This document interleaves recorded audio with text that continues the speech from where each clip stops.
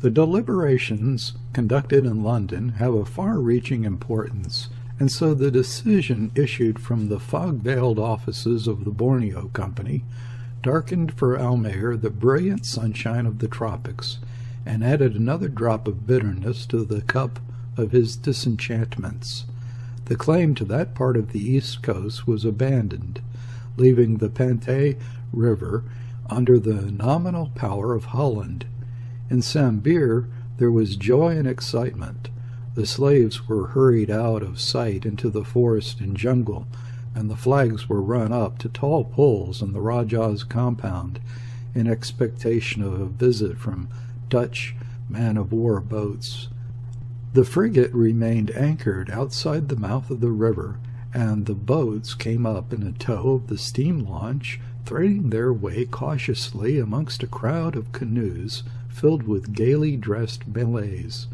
The officer in command listened gravely to the loyal speeches of Lakamba, returned the salams of Abdullah, and assured those gentlemen in choice Malay of the great Rajahs down in Batavia friendship and goodwill towards the ruler and inhabitants of this model state of Sambir. Almayer, from his veranda, watched across the river the festive proceedings, heard the report of brass guns saluting the new flag presented at Lakamba, and the deep murmur of the crowd of spectators surging around the stockade. The smoke of the firing rose in white clouds on the green background of the forests, and he could not help comparing his own fleeting hopes to the rapidly disappearing vapor.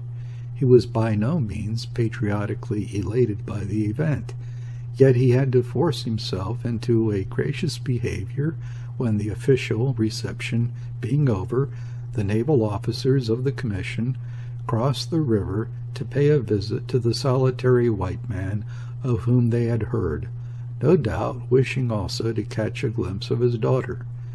In that they were disappointed, Nina refusing to show herself, but they seemed easily consoled by the gin and cheroots set before them by the hospitable Almayer, and sprawling comfortably on the lame armchairs under the shade of the veranda, while the blazing sunshine outside seemed to set the great river simmering in the heat, they filled the little bungalow with the unusual sounds of European languages, with noise and laughter produced by naval witticisms at the expense of the fat Lakamba, whom they had been complimenting so much that very morning.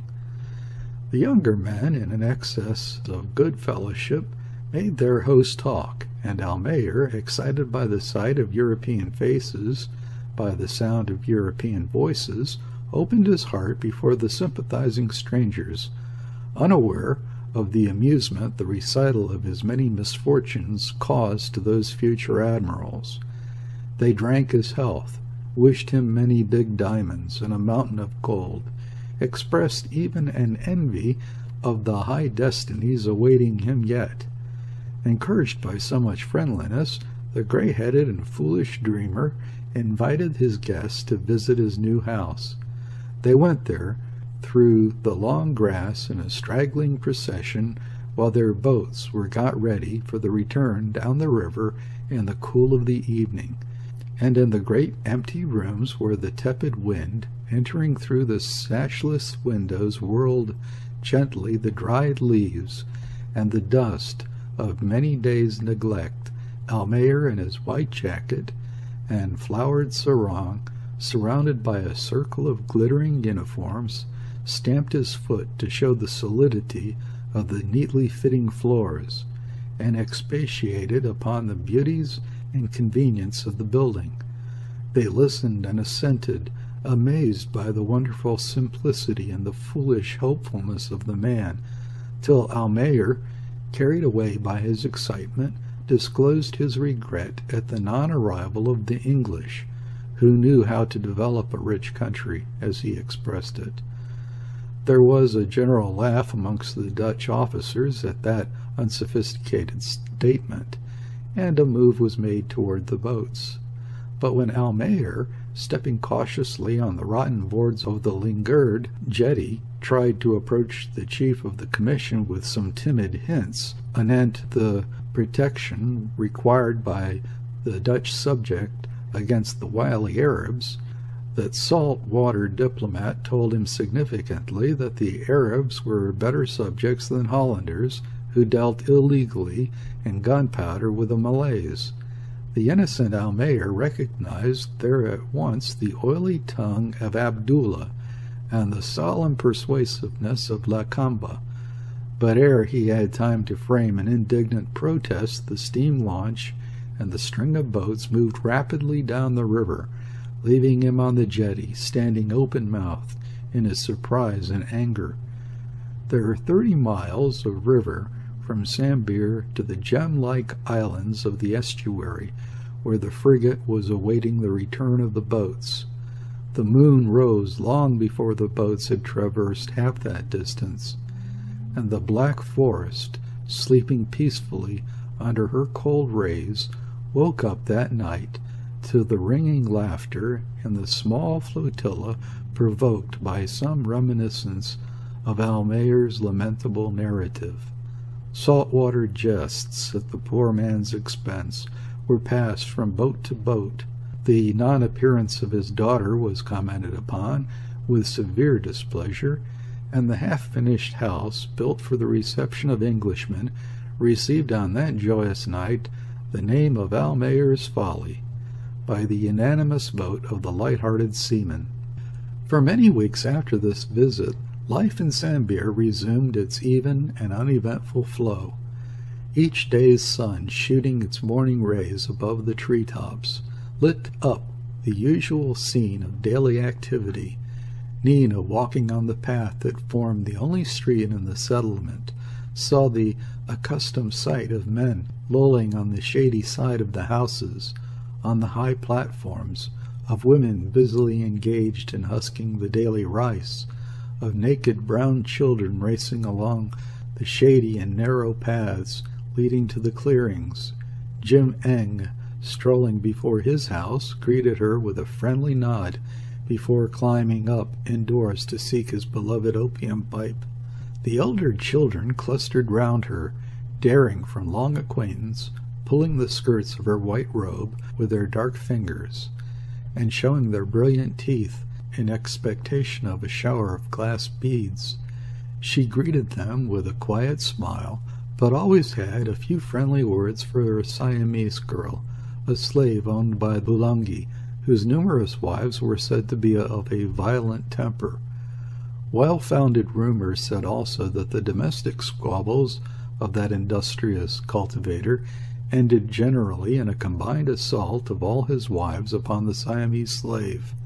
The girl herself never complained, perhaps from dictates of prudence, but more likely through the strange, resigned apathy of half-savage womankind.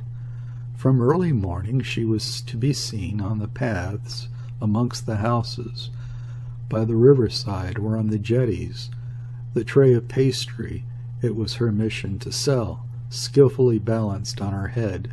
During the great heat of the day she usually sought refuge in Almayer's campong, often finding shelter in a shady corner of the veranda, where she squatted with her tray before her when invited by Nina. For Mem Putih she had always a smile, but the presence of Mrs. Almayer, the very sound of her shrill voice, was the signal for her hurried departure. To this girl Nina often spoke. The other inhabitants of Sambir seldom or never heard the sound of her voice. They got used to the silent figure moving in their midst, calm and white-robed, a being from another world and incomprehensible to them. Yet Nina's life, for all her outward composure, for all the seeming detachment from the things and people surrounding her, was far from quiet, in consequence of Mrs. Almayer being much too active for the happiness and even safety of the household. She had resumed some intercourse with Lacamba, not personally, it is true, for the dignity of that potentate kept him inside his stockade, but through the agency of that potentate's prime minister, harbor master, financial advisor, and general factotum. That gentleman, of Sulu origin, was certainly endowed with statesman-like qualities, although he was totally devoid of personal charms. In truth, he was perfectly repulsive, possessing only one eye and a pockmarked face, with nose and lips horribly disfigured by smallpox. This unengaging individual often strolled into Almayer's garden in unofficial costume, composed of a piece of pink calico round his waist. There, at the back of the house, squatting on his heels on scattered embers in close proximity to the great iron boiler where the family daily rice was being cooked by the women under Mrs. Almayer's superintendence, did that astute negotiator carry on long conversations in Sulu language with Almayer's wife. What the subject of their discourses was might have been guessed from the subsequent domestic scenes by Almayer's hearthstone. Of late, Almayer had taken to excursions up the river in a small canoe with 2 paddlers and the faithful Ali for a steersman. He would disappear for a few days at a time. All his movements were no doubt closely watched by Lakamba and Abdullah, for the man once in the confidence of Raja Laut was supposed to be in possession of valuable secrets. The coast population of Borneo believes implicitly in diamonds of fabulous value, in gold mines of enormous richness in the interior, and all those imaginings are heightened by the difficulty of penetrating far inland, especially on the northeast coast, where the Malays and the river tribes of Dyaks or headhunters are eternally quarreling. It is true enough that some gold reaches the coast in the hands of the Dyaks when, during short periods of truce in the desultory warfare, they visit the coast settlements of Malays, and so the wildest exaggerations are built up and added to on the slight basis of that fact.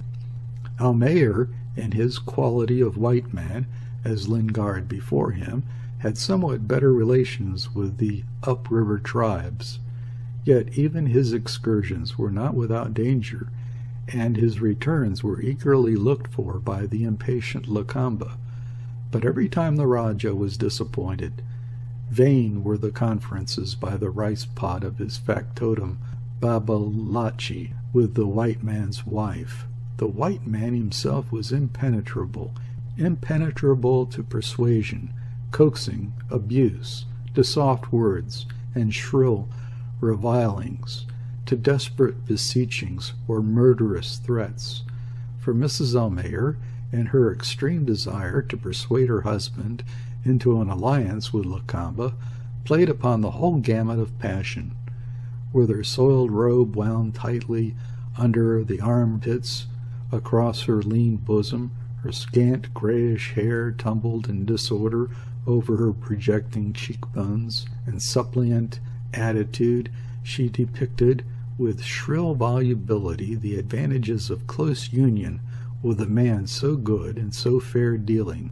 "Why don't you go to the Raja?" she screamed. "Why do you go back to those Dyaks in the great forest? They should be killed. You cannot kill them, you cannot, but our Raja's men are brave. You tell the Raja where the old white man's treasure is. Our Raja is good. He is our very grandfather, Datu Bisar. He will kill those wretched Dyaks, and you shall have half the treasure. Oh, Caspar, tell us where the treasure is. Tell me, out of the old man's Surat, where you read so often at night." On those occasions Almayer sat with rounded shoulders bending to the blast of his domestic tempest, accentuating only each pause in the torrent of his wife's eloquence by an angry growl. "There is no treasure. Go away, woman." Exasperated by the sight of his patiently bent back, she would at last walk round so as to face him across the table, and clasping her robe with one hand, she stretched the other lean arm and claw-like hand to emphasize, in a passion of anger and contempt, the rapid rush of scathing remarks and bitter cursings heaped on the head of the man unworthy to associate with brave Malay chiefs. It ended generally by Almayer rising, slowly, his long pipe in hand, his face set into a look of inward pain, and walking away in silence. He descended the steps and plunged into the long grass on his way to the solitude of his new house, dragging his feet in a state of physical collapse from disgust and fear before that fury. She followed to the head of the steps and sent the shafts of indiscriminate abuse after the retreating form, and each of those scenes was concluded by a piercing shriek reaching him far away. "You know, Caspar, I am your wife, your own Christian wife, after your own blonde law," for she knew that she was the bitterest thing of all, the greatest regret of that man's life. All these scenes Nina witnessed unmoved.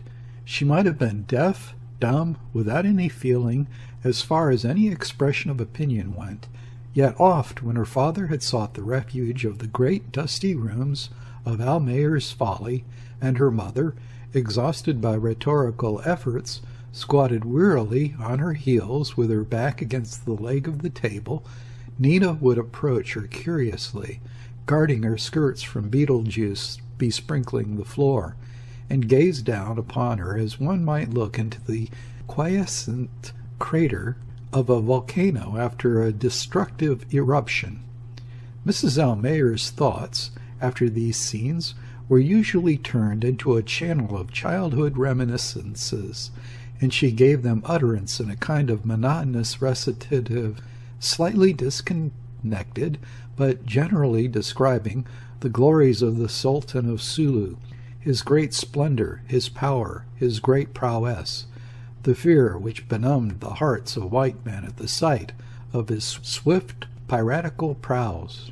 And these muttered statements of her grandfather's might were mixed up with bits of latter recollections, where the great fight with the White Devil's brig and the convent life in Semarang occupied the principal place. At that point she usually dropped the thread of her narrative, and pulling out the little brass cross always suspended round her neck, she contemplated it with superstitious awe. That superstitious feeling connected with some vague talismanic properties of the little bit of metal, and the still more hazy but terrible notion of some bad jinns and horrible torments invented, as she thought, for her especial punishment by the good Mother Superior in the case of the loss of the above charm, were Mrs. Almayer's only theological luggage for the stormy road of life. Mrs. Almayer had at least something tangible to cling to, but Nina, brought up under the Protestant wing of the proper Mrs. Vink, had not even a little piece of brass to remind her of past teaching. And listening to the recital of those savage glories, those barbarous fights and savage feasting, to the story of deeds valorous, albeit somewhat bloodthirsty, where a man of her mother's race shone far above the orang blanda, she felt herself irresistibly fascinated, and saw with vague surprise the narrow mantle of civilized morality in which good-meaning people had wrapped her young soul, fall away and leave her shivering and helpless, as if on the edge of some deep and unknown abyss. Strangest of all, this abyss did not frighten her when she was under the influence of the witch-like being she called her mother. She seemed to have forgotten, in civilized surroundings, her life before the time when Lingard had, so to speak, kidnapped her from the brow. Since then, she had Christian teaching, social education, and a good glimpse of civilized life. Unfortunately, her teachers did not understand her nature, and the education ended in a scene of humiliation and an outburst of contempt from white people for her mixed blood. She had tasted the whole bitterness of it, and remembered distinctly that the virtuous Mrs. Vink's indignation was not so much directed against the young man from the bank as against the innocent cause of that young man's infatuation, and there was also no doubt in her mind that the principal cause of Mrs. Vink's indignation was the thought that such a thing should happen in a white nest, where her snow-white doves, the two Misses Vink, had just returned from Europe to find shelter under the maternal wing, and there await the coming of irreproachable men of their destiny. Not even the thought of the money so painfully scraped together by Almayer and so punctually sent for Nina's expenses could dissuade Mrs. Vink from her virtuous resolve. Nina was sent away, and in truth the girl herself wanted to go, although a little frightened by the impending change. And now she had lived on the river for 3 years, with a savage mother and a father walking amongst pitfalls, with his head in the clouds, weak, irresolute, and unhappy. She had lived a life devoid of all the decencies of civilization, in miserable domestic conditions. She had breathed in the atmosphere of sordid plottings for gain, of the no less disgusting intrigues and crimes for lust or money, and those things, together with the domestic quarrels, were the only events of her 3 years' existence. She did not die from despair and disgust the first month, as she expected and almost hoped for. On the contrary, at the end of half a year it had seemed to her that she had known no other life, her young mind having been unskilfully permitted to glance at better things, and then thrown back again into the hopeless quagmire of barbarism, full of strong and uncontrolled passions, had lost the power to discriminate.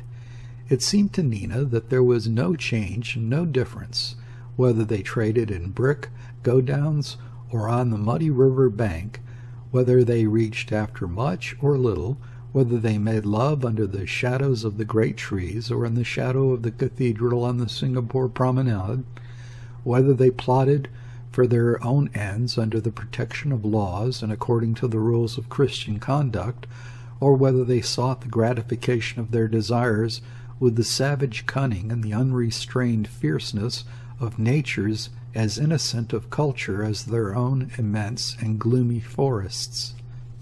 Nina saw only the same manifestations of love and hate and of sordid greed chasing the uncertain dollar in all its multifarious and vanishing shapes. To her resolute nature, however, after all these years, the savage and uncompromising sincerity of purpose shown by her Malay kinsman seemed at last preferable to the sleek hypocrisy, to the polite disguises, to the virtuous pretenses of such white people as she had had the misfortune to come in contact with. After all, it was her life. It was going to be her life, and so thinking she fell more and more under the influence of her mother. Seeking in her ignorance a better side of that life, she listened with avidity to the old woman's tales of the departed glories of the Rajas, from whose race she had sprung, and she became gradually more indifferent, more contemptuous of the white side of her descent, represented by a feeble and traditionless father.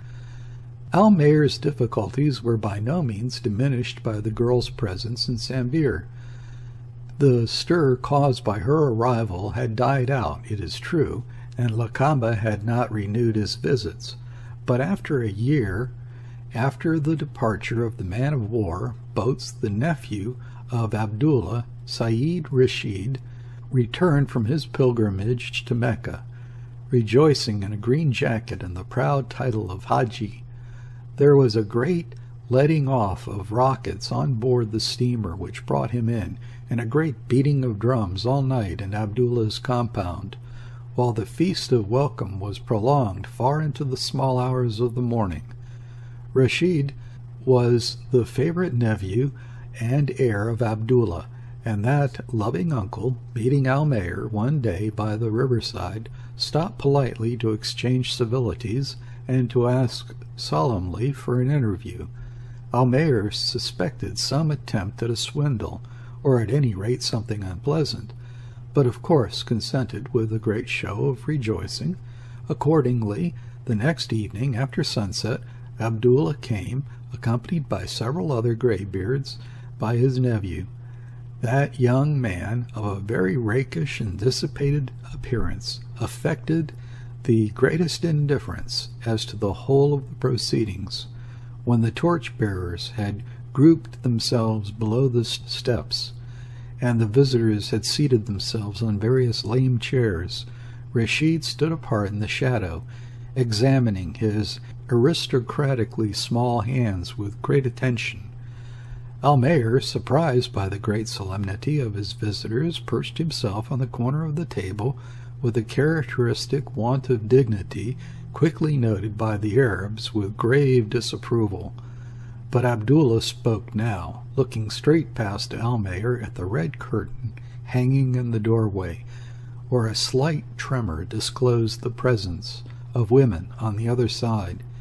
He began by neatly complimenting Almayer upon the long years they had dwelt together in cordial neighborhood, and called upon Allah to give him many more years to gladden the eyes of his friends by his welcome presence. He made a polite allusion to the great consideration shown him, Almayer, by the Dutch Commissie, and drew thence the flattering inference of Almayer's great importance amongst his own people. He, Abdullah, was also important amongst all the Arabs, and his nephew, Rashid, would be the heir of that social position and of great riches. Now Rashid was a Haji. He was possessed of several Malay women, went on Abdullah, but it was time he had a favorite wife, the first of the four allowed by the Prophet, and, speaking with well-bred politeness, he explained further to the dumbfounded Almayer that if he would consent to the alliance of his offspring with that true believer and virtuous man Rashid, she would be the mistress of all the splendors of Rashid's house, and the first wife of the first Arab in the islands, when he, Abdullah, was called to the joys of paradise by Allah the All-Merciful. "You know, Tuan," he said in conclusion, "the other women would be her slaves, and Rashid's house is great. From Bombay he has brought great divans and costly carpets and European furniture. There is also a great looking-glass in a frame shining like gold. What could a girl want more?" And while Almayer looked upon him in silent dismay, Abdullah spoke in a more confidential tone, waving his attendants away, and finished his speech by pointing out the material advantages of such an alliance, and offering to settle upon Almayer $3,000 as a sign of sincere friendship and the price of the girl. Poor Almayer was nearly having a fit. Burning with the desire of taking Abdullah by the throat, he had but to think of his helpless position in the midst of lawless men to comprehend the necessity of diplomatic conciliation. He mastered his impulses, and spoke politely and coldly, saying the girl was young and as the apple of his eye. Tuan Rashid, a faithful and a Haji, would not want an infidel woman in his harem, and seeing Abdullah smile skeptically at that last objection, he remained silent, not trusting himself to speak more, not daring to refuse point-blank, nor yet to say anything compromising. Abdullah understood the meaning of that silence, and rose to take leave with a grave salaam. He wished his friend Almayer 1,000 years, and moved down the steps, helped dutifully by Rashid. The torch-bearers shook their torches, scattering a shower of sparks into the river, and the cortege moved off, leaving Almayer agitated but greatly relieved by their departure. He dropped into a chair and watched the glimmer of the lights amongst the tree trunks till they disappeared, and complete silence succeeded the tramp of feet and the murmur of voices. He did not move till the curtain rustled and Nina came out on the veranda and sat in the rocking chair, where she used to spend many hours every day. She gave a slight rocking motion to her seat, leaning back with half-closed eyes, her long hair shading her face from the smoky light of the lamp on the table. Almayer looked at her furtively, but the face was as impassible as ever. She turned her head slightly towards her father, and speaking to his great surprise in English, asked, "Was that Abdullah here?" "Yes," said Almayer, "just gone." "And what did he want, father?" "He wanted to buy you for Rashid," answered Almayer brutally, his anger getting the better of him, and looking at the girl as if in expectation of some outbreak of feeling. But Nina remained apparently unmoved, gazing dreamily into the black night outside. "Be careful, Nina," said Almayer, after a short silence, and rising from his chair, "when you go paddling alone into the creeks in your canoe. That Rashid is a violent scoundrel, and there is no saying what he may do. Do you hear me?" She was standing now, ready to go in, one hand grasping the curtain in the doorway. She turned round, throwing her heavy tresses back by a sudden gesture. "Do you think he would dare?" she asked quickly, and then turned again to go in, adding in a lower tone, "He would not dare. Arabs are all cowards." Almayer looked after her, astonished. He did not seek the repose of his hammock. He walked the floor absently, sometimes stopping by the balustrade to think. The lamp went out. The first streak of dawn broke over the forest. Almayer shivered in the damp air. "I give it up," he muttered to himself, lying down wearily. "Damn those women! Well, if the girl did not look as if she wanted to be kidnapped." And he felt a nameless fear creep into his heart, making him shiver again.